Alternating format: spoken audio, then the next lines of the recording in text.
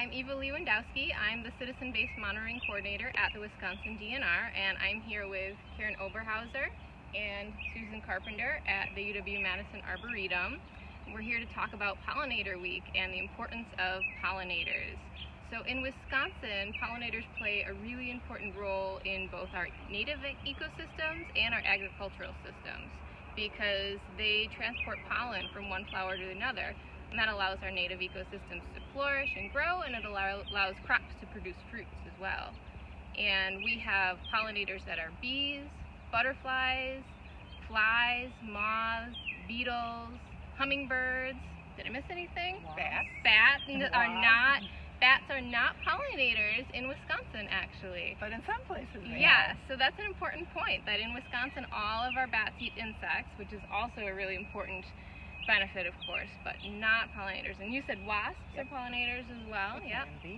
Absolutely. So most of our pollinators are insects.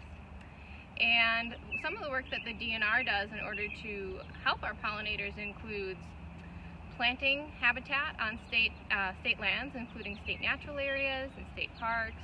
We also maintain habitat by planting natives and pulling invasives. And we coordinate a lot of citizen-based monitoring opportunities, which is when members of the public can partner with us to collect information. We have pollinator projects involving monarchs, Carner blue butterflies, bumblebees. So there's a lot of opportunities for partners. And we also provide information to the public so that they can help with creating habitat in their own time. But we can't do everything, so we work a lot with our partners, which is one of the reasons that we're here at the Arboretum with Susan and with Karen, because the UW-Madison Arboretum is one of our best pollinator partners. So, Karen, you are the director of the Arboretum, but you've also been involved with monarch work for a very, very long time. Do you want to talk a little bit about monarchs and their importance and how people can help? There's one going by. Yes, there there's is a a monarch flying right behind us. We did not stage that. That was really great. So this illustrates, we're standing here in front of a patch of milkweed, which is very important to monarchs. Milkweed, there are many species of milkweed in North America and in Wisconsin, and monarchs will eat almost all of them, but this is the most common kind of milkweed, which is called common milkweed. So this is a great way to help monarchs to plant this. But getting back to a little bit about monarch conservation, I've been studying monarchs for over 30 years now. During that time period, monarch numbers have declined a great deal. We're at about 10% of the number of monarchs there were in North America from when I first started studying them. And we know a lot about what's driven the decline of monarchs, and most of it is the loss of habitat. So we've lost habitat in the breeding range, the migratory range, and the overwintering range in Mexico and also in California. So it's interesting when Eva was listing all of the different species, all of the different groups of insects and other species that pollinate plants. Butterflies, and I think Susan will talk about why bees are such great pollinators. We're going to talk about this. So butterflies aren't the best pollinators. A couple reasons for that: they don't have structures on their body that can carry pollen very efficiently, and they also tend to be not very specific in their choice of flowers. So they'll go from one species of flower to another, which is not really what you want if you're a flower waiting for pollen from your own species. But what's really important about butterflies and monarchs in particular is that people love them. So monarchs and other butterflies are just a great flagship species for pollinator conservation, because the kinds of habitats that are best for monarchs are also good for a lot of the more efficient pollinator species. So like I said, I've worked on monarchs for a long time. I work with a lot of people about what they can do to help monarchs. And if you are interested in helping monarchs, there are really 4 different things you can do. And the first one is create habitat for them. So habitat that looks like this lovely native plant garden that we have at the Arboretum. It needs to include milkweed, which is the host plant for the caterpillars, but it also needs to include a lot of other flowering plants. So you can see one right here that Eva has. Sunflower, oxeye sunflower, oxeye sunflower, and a lot of other species behind us. So you need to have a diversity of flowers for the butterflies and bees, so creating habitat. The second thing you can do is get involved in monarch citizen science. There are a lot of opportunities to do that, and there's a lot we need to learn about the kinds of habitats that monarchs use, when they use them, and how they use them. The third thing you can do is learn about monarchs and spread the word. Tell other people what they can do, because this is really a grassroots effort. You can have a 10 by 10 foot garden or even smaller and plant the kinds of plants that will bring monarchs to your yard and will actually help monarchs. And the third thing you can do is just support any organization that's working on habitat conservation. And this can be by volunteering, like at the Arboretum. We have lots and lots of volunteers that come and work on this habitat. And out in our restored prairies, you can work for other organizations, donate money, whatever you have the time and resources to do. So there's a lot you can do to help monarchs and other pollinators. So thanks for watching this and being involved in this. And Susan, Karen mentioned that you were going to talk a little bit about bees, but here at the Arboretum, you're known as sort of the bumblebee lady, and even you're one of the foremost bumblebee people that we have in the state. So can you tell us a little bit about bumblebees? Well, bumblebees are a terrifically important pollinator, and one of the reasons is that they are large and they are very efficient at pollinating. They have hairs on their body that attract pollen. They actually collect pollen that they'll use to feed their young.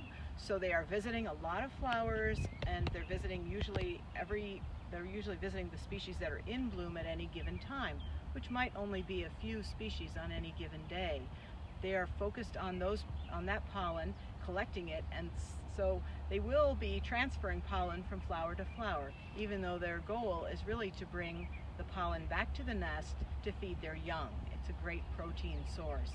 So the bees do need nectar, and they'll use other plants for nectar even if they're not collecting pollen from it. But they do have a long day. They'll be out early in the morning when it's kind of cool. They'll be out late in the afternoon. On hot days, they'll be out in the evening because they'll take a break during the hottest part of the day. And they'll be collecting pollen and moving across the landscape. So a lot of the things that Karen mentioned for how to help bumblebees and other bees are the same things. So creating habitat, creating the same kind of habitat is very important. Having a continuous bloom of species throughout the season is very important. Our native bees don't keep large storage supplies of honey in their colonies, and most of them are solitary bees, and they don't collect any honey or keep any storage for food for themselves. So they need to have flowers to visit all season long. And we have about 500 species of native bees in Wisconsin, so 20 bumblebee species, but all the rest of them are out and about as well. Some of them are very tiny, up to our biggest bumblebees. Monarch is very interested in being in the Facebook Live today. Come, Monarch, come. So creating habitat is a huge factor, and anybody can do that in their yard. Anybody can help with it at a park or natural area with kind of the efforts that Karen spoke of as well. Then, of course, monitoring. And this is really how I got involved with bumblebees, was because of a rare bumblebee that was found here, and it's the rusty patched bumblebee, and that one is now listed as an endangered species at the federal level. So it's quite an important species to be monitoring, and the Fish and Wildlife Service needs to know where it is and what the range is, and now the DNR has a special project called Bumblebee Brigade.